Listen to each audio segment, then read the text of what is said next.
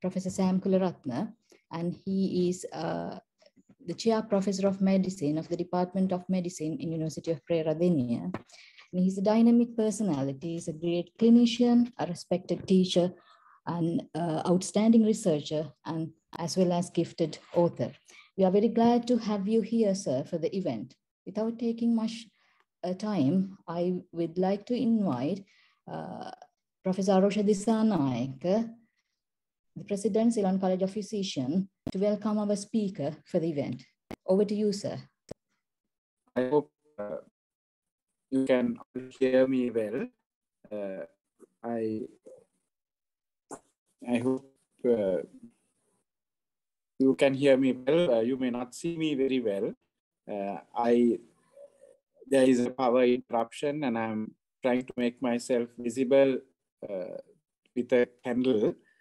But of course, this is a spirit. In my presidential induction address, I spoke about the need for resilience on behalf of us, resilience on behalf of us. And then resilience is our ability to thrive in adversity. And now we have to face up to it.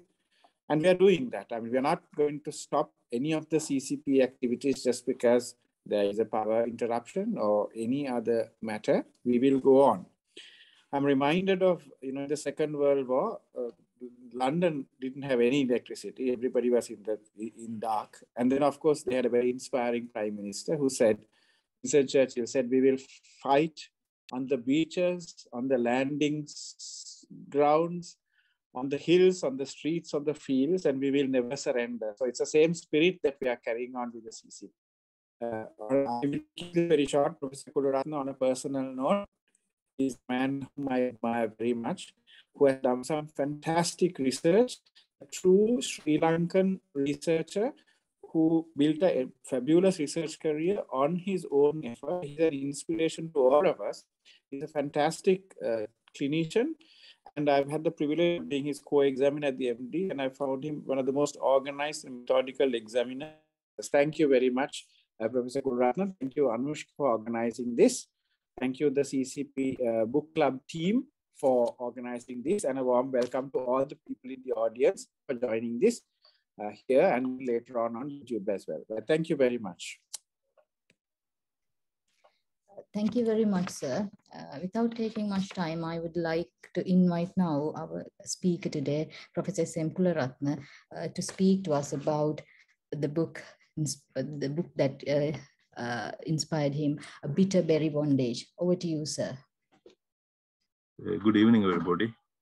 So I would like to thank President of CCP, Professor Arosha Disanayake, and Dr. Madhuvanti Hettiarachchi, to invite me to join this book club with today's presentation. And in fact, Madhuvanti reminded me many times. And 3 weeks ago, when she told me that I had to do it, then I was thinking, what should I present? Because during last 2 years or so, I have read about 20 books. Then I thought a lot of books are not related to medicine, but to do something related to medicine is more amicable, we felt. And I sent this picture to Madhuvanti to select what is necessary for the CCP. Then only she selected this book, Bitter Berry Bondage. Right. This is the book I am going to introduce and share with you. And in fact, this book was introduced to me by one of my friends. He's a batchmate of mine, Dr. Aryavansh, is a radiologist, consultant radiologist, and he's also a very avid reader. And he said there's a good book called Bitter Berry Bondage by Donovan Mulrich. He did not say what the book is and what about it. And then I had a inquisitive to find this book, and I traced it and bought it. So this is the date actually I bought it in 2018, July 20th. So I have the practice to actually put the date and the signature of mine whenever I buy a book. So once I got the book, then I read the outer cover in detail. It says 19th century coffee workers of Sri Lanka. So I felt actually I found the book I wanted because I got interested about our fellow countrymen. They are the upcountry Tamil people, about their history and their contribution to the country. Why I got really interested, because I was a physician at Navalapitiya in 1992, 91 to 94, about 3 years. And during that time, most of my patients were coming from the estates, upcountry Tamil people. And I met one Tamil gentleman called Mr. Rajagopalan. He's a freelance writer. And, actually, he had a good command in English. And we got befriended, and he was very helpful to me. And he was actually helping me with my Tamil language. So it was customary that in Navalapitiya Hospital, without fluency in Tamil, difficult to do a ward round. But interesting thing is, doing a ward round is very simple during that time in Navalapitiya, because within an hour or two, you can finish both wards. Most of the medical problems are very trivial among these patients. Very few problems, infections, some infections, diarrheal diseases, anemia, or some alcohol problems. Those are the problems. No ischemic heart disease, right? Not many strokes, less this non-communicable diseases. That's what my experience in Navalapitiya, mainly the infections. I mean, this is an entirely different story when I went to Anuradhapura, where I served as a physician for 5 years. That was actually doing a ward round is a marathon. Anyway, coming back to this book, so I got interested about this subject, and I started reading. Usually, I start reading the book from the back cover and the forward and all those things to start with. So I want to just share with you some messages in the back cover, because those who have read, they have given some statements, right? So the death, the first one says, Alan said, the master took off the deceased's clothes and kicked him in the private parts. This is past wartime excrement. Pickenton had then called bungalow servants and told him, the dog is shaving, remove him to the veranda and pour water on him. And the other one is, that is the thick black streak that darkens the pages of this book. Coffee workers came to Ceylon with their chattels in the hope of escaping the grinding poverty in which they lived in South India. But for many of them, at the time, 1 in 4, Ceylon became their charnel house. Charnel house means their death house. If history is delayed justice, then the verdict of guilty have to be entered against most of the governors of Ceylon in the coffee period, and the Kankanis and the planters. Even the nature was cruel to the coffee workers. Death rode in the frail craft in which they faced hazards of black water. Death was only a step behind the workers on the weary 150-mile walk from hot and arid plains of northwestern province of Ceylon to the cold and well hillsides of the coffee states. Death struck in the shape of a slithering snake in the undergrowth or through the claws and jaws of man-eating leopard. So these are the actually things, the essence we get from this book, from the readers.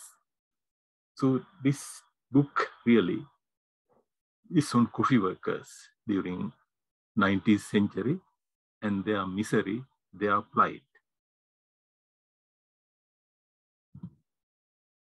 So I would like to talk about the author. Author is Donovan Mulrich, and he published this book in 12th January 1988.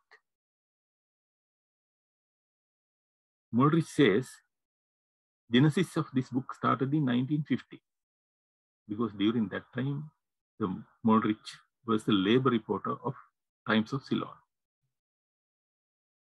He had association with the Ceylon Workers' Congress, so that has his headquarters in Nawalpitiya during that time. So he befriended with two gentlemen from that community, Mr. Velupille, the MP Talakale, and Mr. Velayan. By that time, Mr. Velayan has written a book and published. That name is Born to Labor. So, reading that book, that has moved the Mulrich, and that book has moved him to tears. After that, he started researching on the estate workers during that time in 1950s. During that time, it was not coffee, it was tea. So he was meeting millions of estate workers, according to him, going from one estate to another. And in 1950s, there was an issue of giving citizenship to the estate workers in Sri Lanka. So there was a battle going on. So that was actually initiation of his thought about writing something on the topic, born in Ceylon to die in India, because these people had to go to India because they didn't have citizenship in Sri Lanka. So that was the seeding idea of this book. Then he wrote, in the years that followed, as I devolved into roots of the tea workers, then a small built, slim, slight, shadowy figure emerged from the mist of time.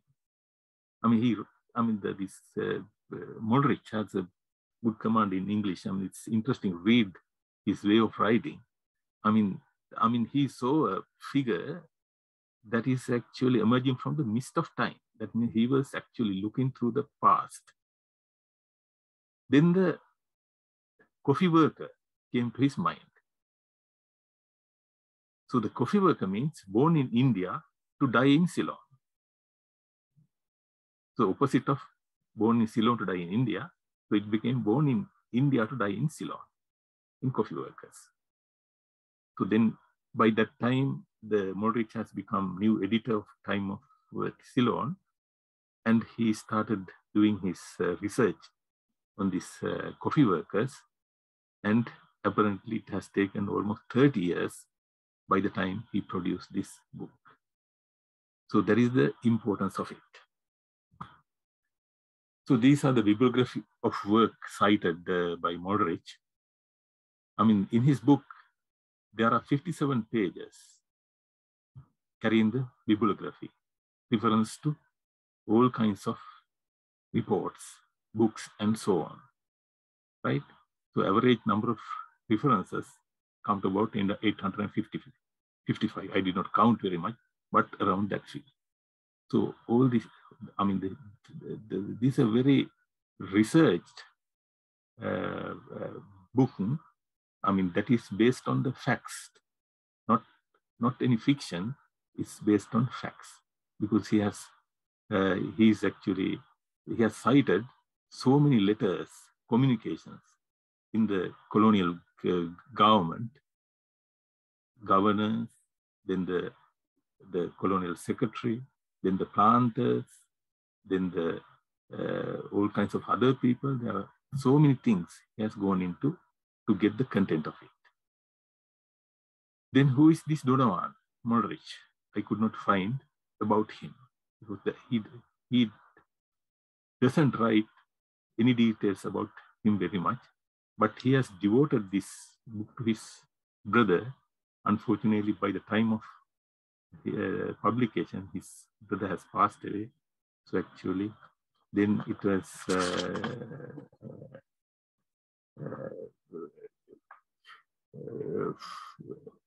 he writes that my brother knew of the dedication of the book to him, but did not live to see it in its present form.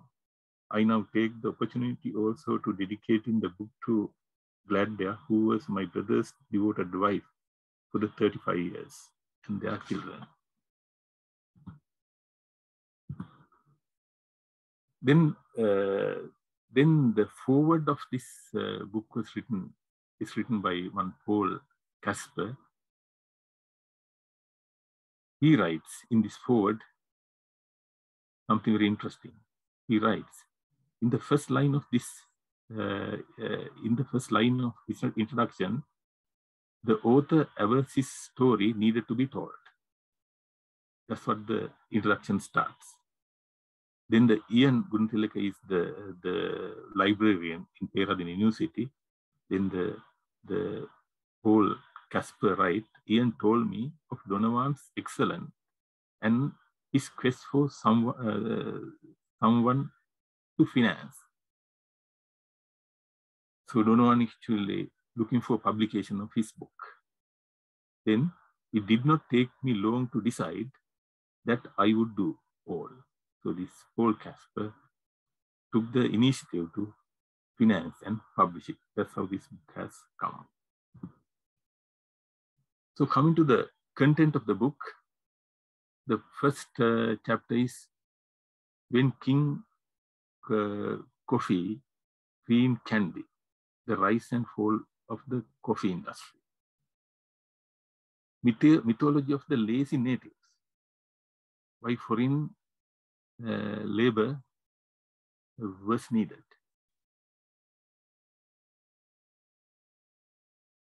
Assign a song for Chinaman, attempt to import Chinese labor to Ceylon.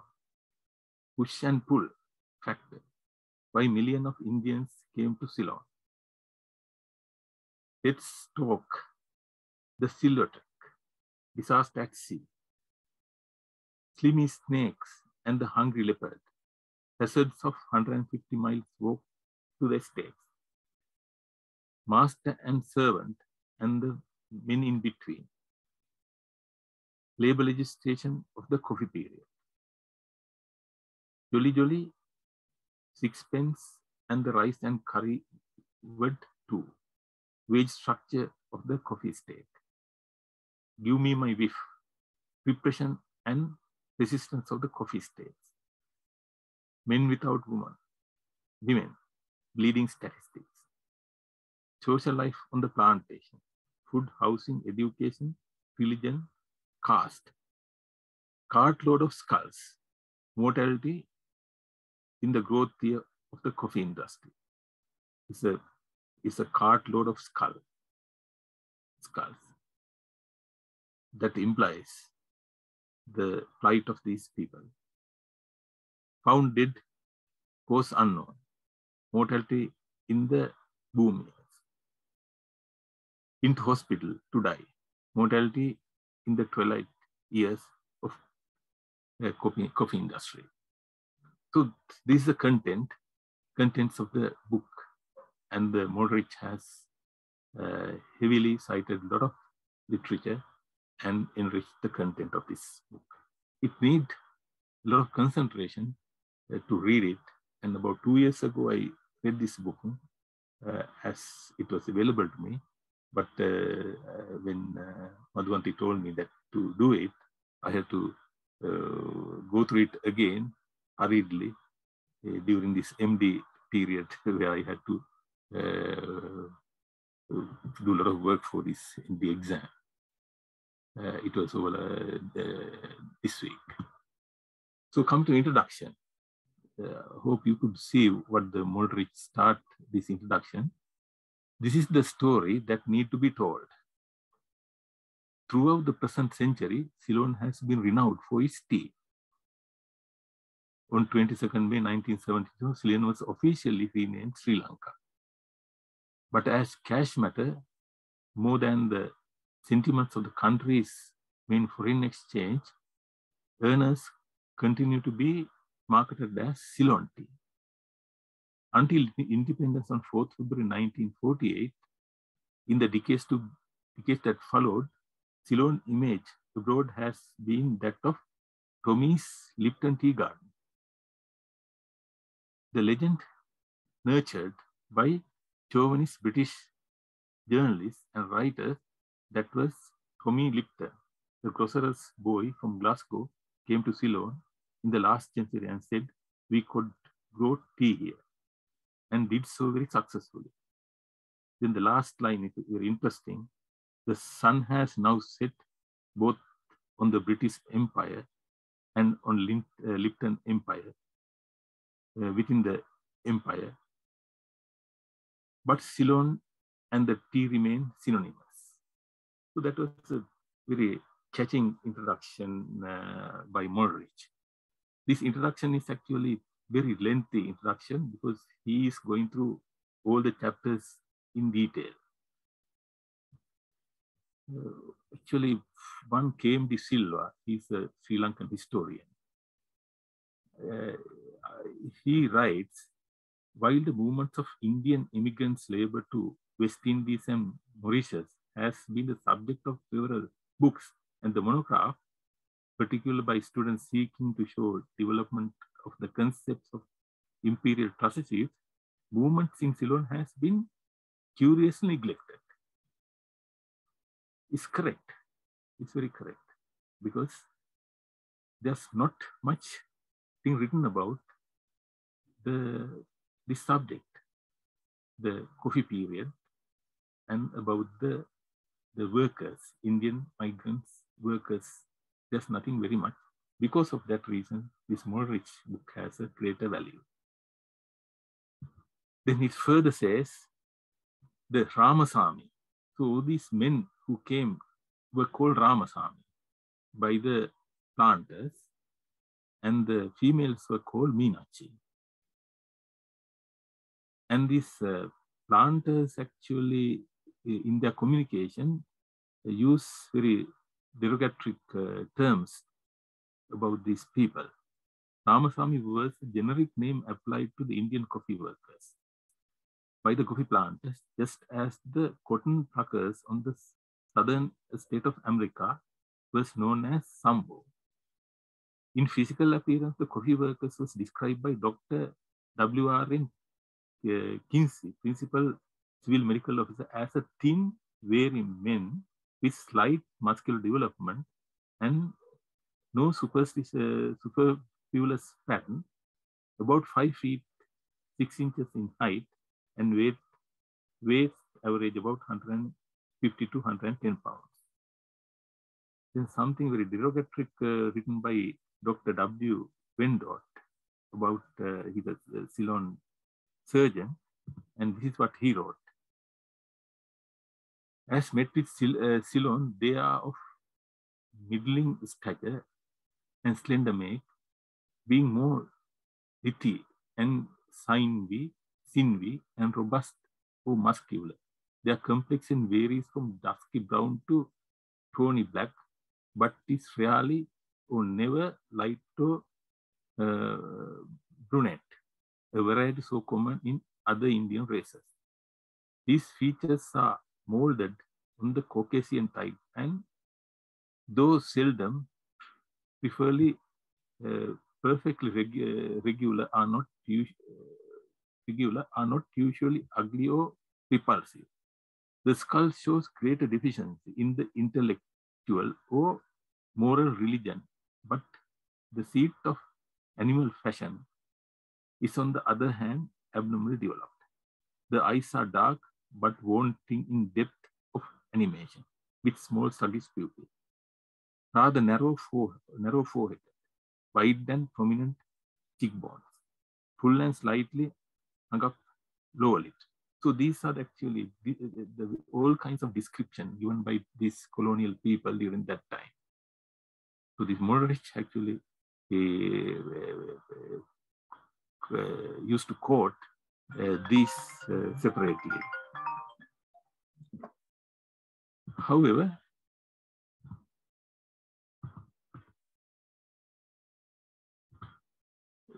there's a, I could not insert another slide here. That slide about the Charles Darwin. So Charles Darwin has written something actually good about these Indian workers who were working in Mauritius and the other countries, but he did not visit Sri Lanka. So the rest of the chapters, the first chapter is the King Coffee, Theme in Kandy, Rise and Fall of the Coffee Industry. So the content of this page is basically the coffee, how coffee was introduced to Sri Lanka. So, I mean, this introduction of coffee to Sri Lanka is linked, has linked to the colonial governors, to start with Edward Barnes. And by about 1830, coffee industry has established in Sri Lanka, in the upcountry. And it was flourishing in Kandy, in upcountry. And by about 1869, there's a fungus called coffee crust that appeared, and the coffee industry died by about mid-1880. So that was what has happened to coffee, but it was the major export. And to work in this coffee industry, the colonial rulers as well as the planters wanted people coming from India, South India, because there was a saying, that's called mythology, lazy natives. So this book has a long, lengthy discussion whether the Sri Lankan or Sinhalese were lazy people during that time, right? But different authors used to write in a different view why Sinhalese people did not, or Sri Lankan, Ceylonese people during that time did not take up to work in the coffee state. Then these planters and the colonial government, they tried to get down Chinese people to work in the coffee states, but when they compared Chinese people and the South Indian workers, they felt South Indian workers are better because they won't make very much demand, trouble. They are very much actually obeying the masters. So they were comparing, this author was comparing these coffee workers with the slaves, African slaves who were working the North America. So the South Indian workers are not really slaves. They were not slaves.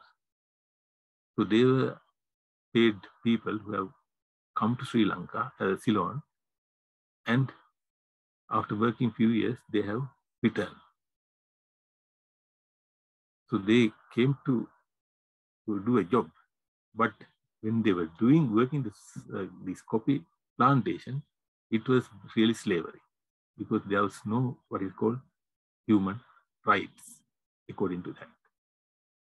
So when it started in 1830 or so, the most of these colonial masters and the planters, they are very inhumane, and they ill-treated these people very much. So that contributed for their death. No law for these deaths.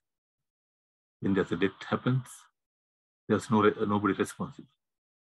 But as the time passes, when it comes towards the latter part of coffee period, the things have improved a bit, and the planters and the government has become more concerned about these people because they needed these people.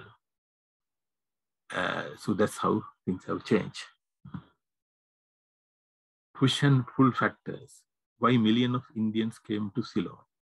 So as I said, there are problems in South India because the South India living is very difficult. So because of that, those people preferred to come to Ceylon during that time. So in the book, there are a lot of cited accounts about that. So that was the very reason they have come to Ceylon. When they were coming to Ceylon, there were disasters at sea because there were boats. They were overcrowded in these boats. Sometimes those boats capsized and people died.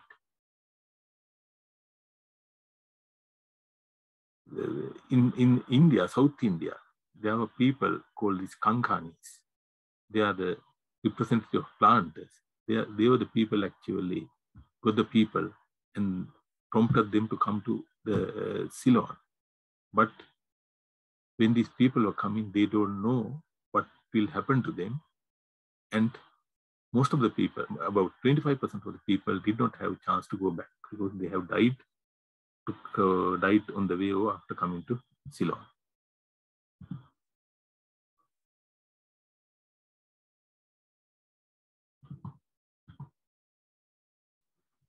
Then initially, these migrant workers came to Mana. From Mana, they have taken the 150-mile walk by foot, right, to reach estates.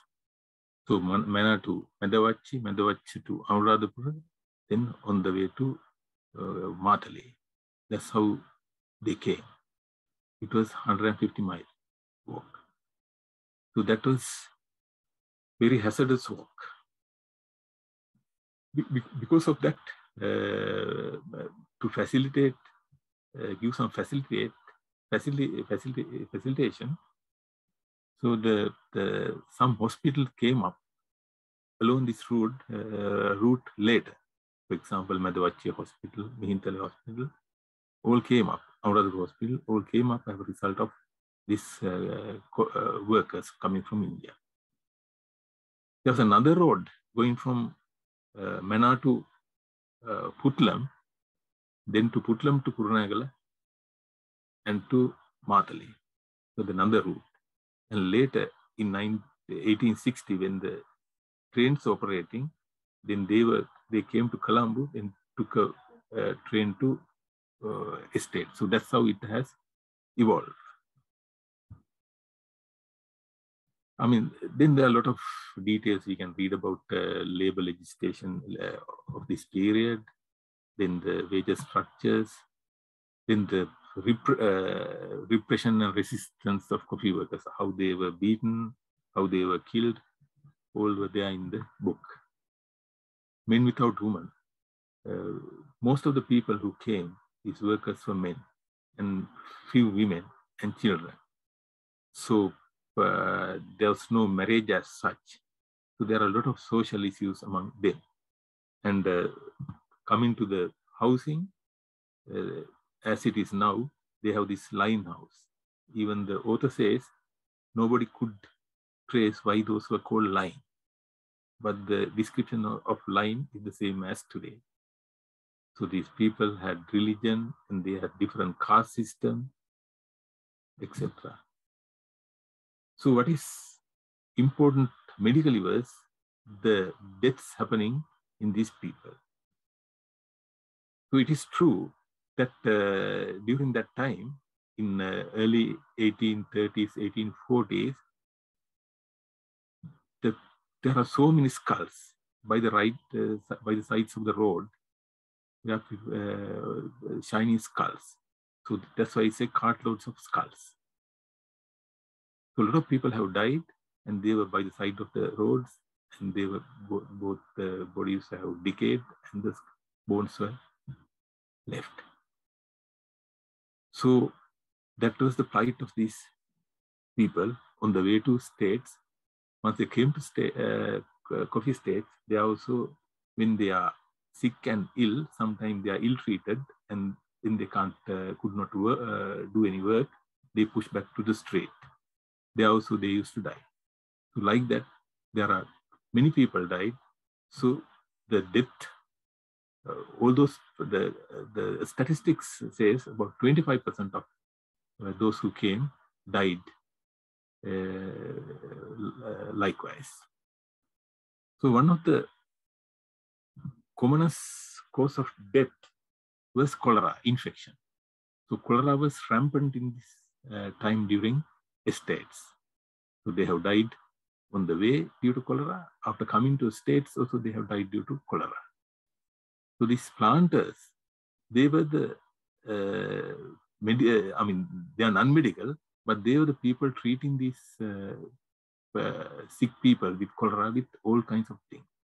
And there's one plant, he has said, he has used arsenic to treat these patients.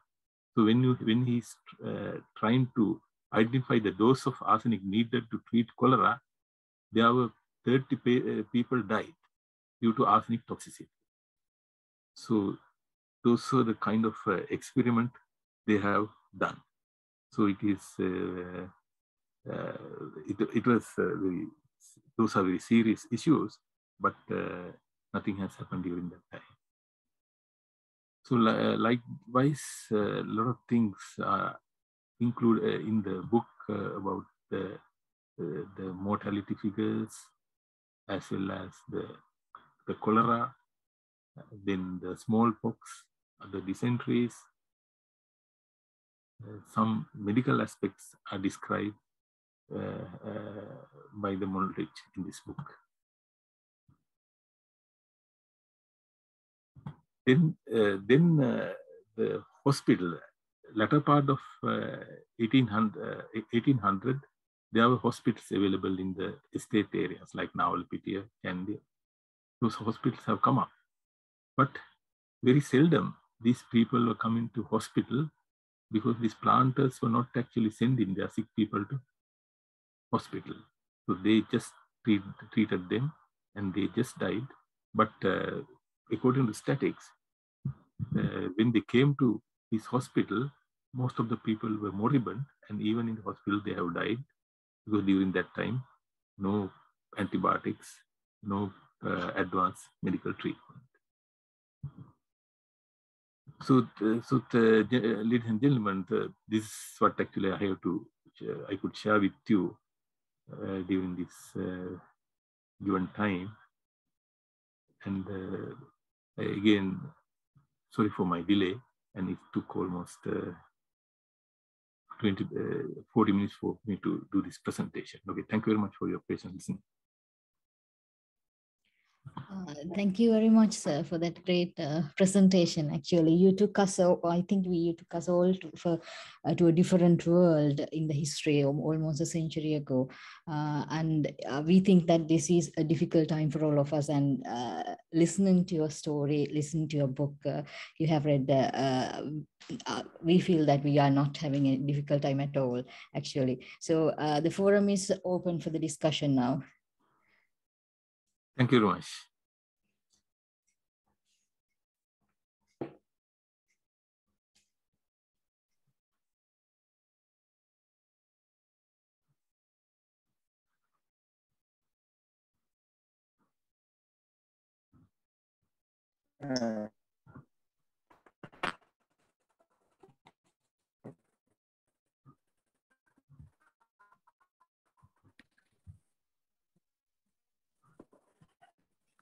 There's a comment from Fernando that you have motivated her to read the book. I think you have motivated. I think, I mean, all of us tend to kind of forget the coffee period of Sri Lanka, yes. which was it about 3 decades, like started in the 1840s, is it, sir? And then ended in 1870s or something like that. Is that 1830s like and time period, right? Yeah, correct.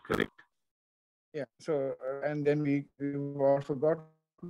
I can't now recall the books, but I read a book. I'm trying to remember which book it was about this journey from Matota Varaya. At least, if they come from.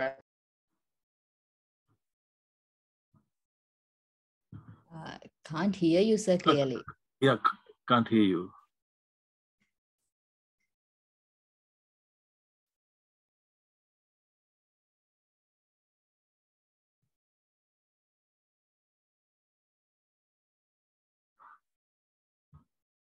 They used to come down from Manna and then from Manna to the hill country.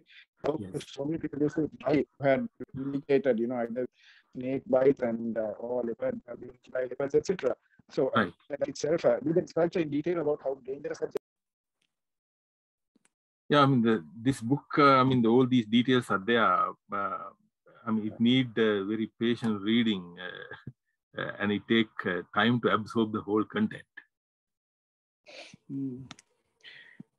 It seems to record a bit of history which seems to have been lost along the way, which is so very important. And very rightly you said that though they were not slaves, but because they were paid. But from what I understand, sir, they were so indebted to their masters here. There was no way they were going to get enough money and get back to India. Though they came to India, they just would live here. And and they got citizenship with the Sirima Shastri Pact, sir. That was correct. Yes, correct. The Sirima Shastri Pact. They got that. Okay, sir. Thank you so much. It has been a real eye-opener. I really want to read this book. Sir, did you buy this book in Sri Lanka? Yes. It was available in Sarasavi bookshop. I bought it from Sarasavi. All right. I think it has a less demand, I suppose. Okay. This is Didi. I have a question. Yes. I think so. Coffee plantation workers who came from India, yes. Are they like the subsequently people came from for tea plantation as well? So are they of the same lineage or are they different? Same lineage. If continued from coffee to tea, the same thing continued. Right. Yeah. So people came after 2 to 3 years. They have gone back. Again, they have come back. So like that, the to and fro happening, and some people settle down. Right. So by 1960s or so, 50s, 60s, this issue came. Right. So giving citizenship. So for coffee plantation, now according to this book, it was mostly men who came. But tea plantations, like the workers, there were a lot of women. So probably later, more women would have joined the labor force. So, probably also, then a lot of actually children are born in this country, right? Then probably the number of females increase with time, yes. Following on that, sir, I don't know about Dini's question. I'm just wondering, were the tasks in a coffee plantation more suited to men than the tasks in a tea plantation? I don't know. I'm just asking you. Also, I was thinking in the same lines, Arosha. Right. Yeah, right. Probably, actually, the coffee, of course, they have to plug the seeds. No, the coffee seeds. So they say this seeding time was November to February, so the higher demand was during that time, right? But the tea, of course, is a different way of plugging. So probably those would have contributed. All right. Thank you very much, sir, again for joining us today and give us that great talk for the night. And I think we'll be meeting again in next book club in 1 month's time. Thank you very much, sir, again. Okay, thank you very much. I will certainly join for the next book club, right? Okay, thank you very much. Sir. And thank you all for joining us. Right, a good night to everybody. Good night. Thank you again. And may I invite more people to join the book club and volunteer to talk about a book which inspired them, made them better, and which all of us can actually learn from. Thank you very much. Good night. Thank you very much, Bye.